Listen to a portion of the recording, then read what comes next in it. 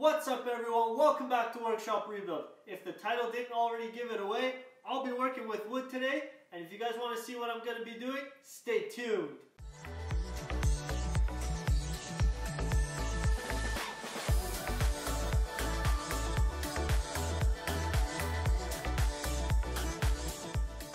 The material I'll be using today consists mainly of 2x4s.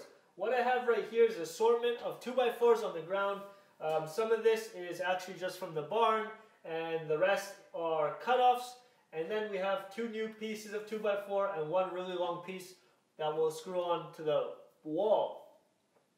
I will be using two legs for this bench. I might get some 4x4s for that as two legs. One will be right here and one behind me. And then the tabletop will consist of a 3/4 inch plywood. I shared with you guys an insight on how the workbench should look like in the end. It's nothing really precise, but I will make it the right height. So I'm not really too low and I'm not too high either. So if I do disassemble an engine, it's at a nice height. Those benches over there are exactly 38.5 inches off the ground to the tabletop. And I think for me, that's a really good height. For you, it may vary if you guys are making your own bench. And now I'll go through the tools that I'll be using as well for this project.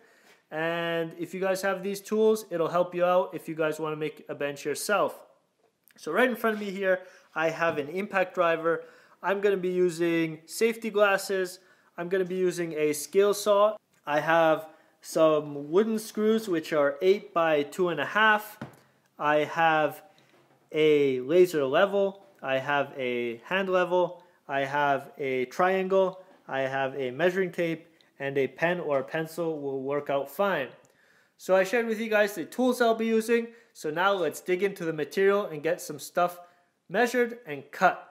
So I'm right here in the corner, and I believe this would be the highest point of the concrete just by looking at it. So what I marked right here is 34 inches and a quarter. And now I'm going to get my laser and just shoot the laser over to the other side and make a mark over there and maybe one more in the middle, and then we'll get the first 2x4 mounted.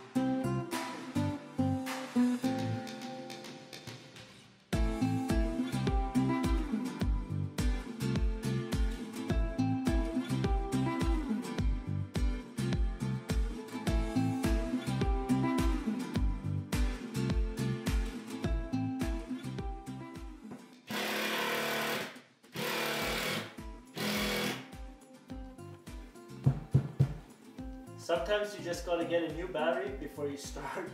I got the first 2x4 mounted onto the wall, and this actually is only the support 2x4. This 2x4 right here will actually go on top of this one right here like this.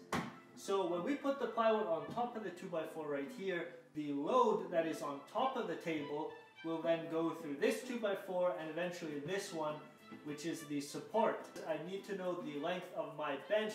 I'm not really sure exactly what length because I am using an existing cut-off piece of 3/4 inch plywood, so I have to actually shape my bench according to the material I have, because everybody knows the lumber prices have skyrocketed well over 300% of the actual value. So I have to work with what I have right now, and I really want to get this bench done so I can actually use it.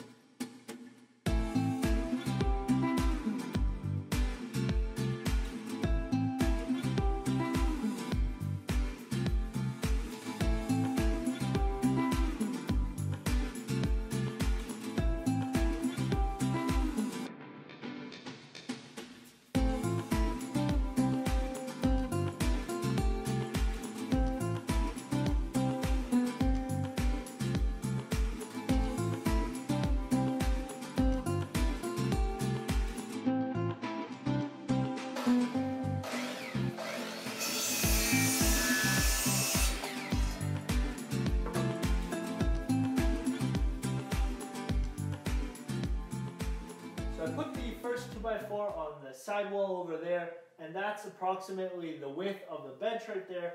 And now what I'll be doing next is actually taking one of these 4x4s right here and cutting it to length, because this 4x4 will be flush with this one right here, and I have to actually cut it to this height right here, or just a little bit below, which will give me the opportunity to lay the 3/4 inch plywood on top.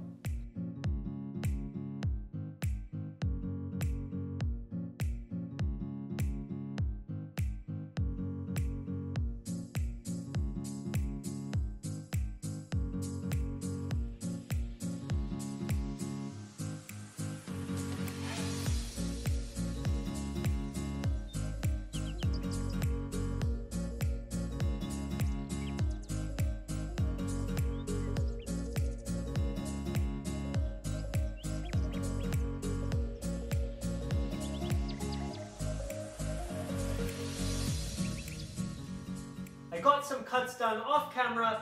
I got the second post cut to height. This 2x4 right here is cut on a diagonal, and the 2x4 right behind me here, which is actually the face plate, is also cut to length and on the correct diagonal as well.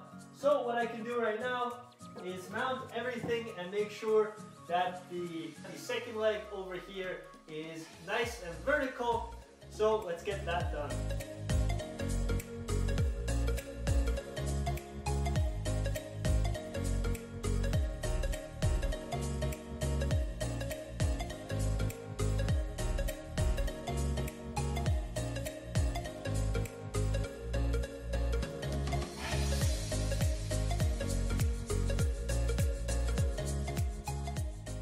I just finished the frame of the workbench, and as you guys can see, this is really robust.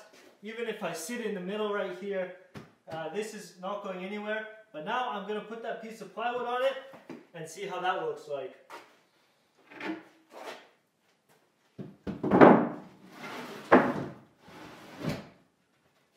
So the piece of plywood is on top of the workbench frame right here, and 3/4 inch plywood will just make your bench really solid.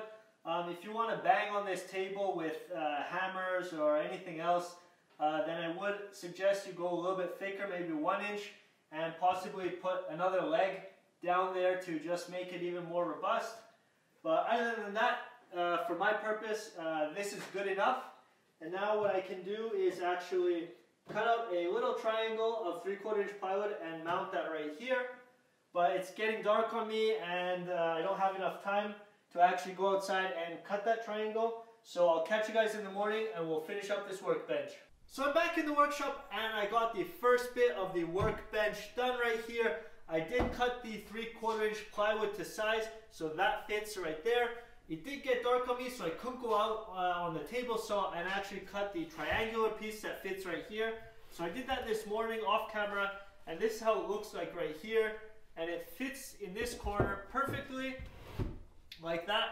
But before I actually screw it down to the frame of the workbench, I'm going to actually sand the surface down so I can then give a clear coat or a varnish. And I'm going to route the edges that are up front so I actually don't cut myself on these freshly cut edges.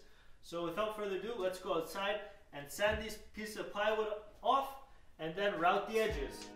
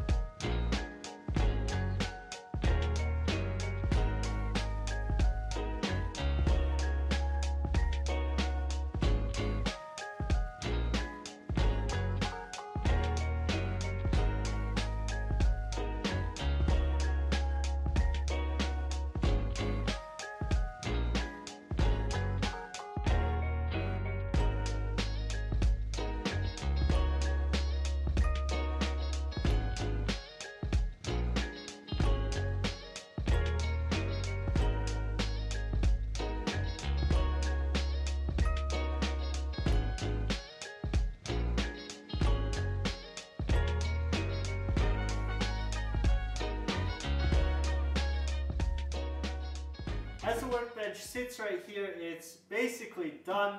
The base frame is done, the legs are done, and the 3/4 inch plywood as the workbench top is also screwed to the frame itself. Now the only thing that I'm going to have to do is actually apply this lacquer finish right here. I'm choosing this because it's pretty durable against some oils or some other detergents that I use when I clean something. And so I'll be applying that, but I'll do that tonight because you really have to do that in a well-vented area, and I don't want to be in here as I apply that, or actually as it dries. So this bench right here is done, and as you guys can see, it'll hold me up. This is a pretty solid bench, and that was just something small I wanted to share with you guys. And I might be doing some more videos like this in the future, just sharing with you guys what I do on a daily. If you haven't already, please leave a like down below. It helps this channel out massively. If you have any questions about this workbench right here, leave a comment down below. I'll get back to you very soon. And as always, stay tuned.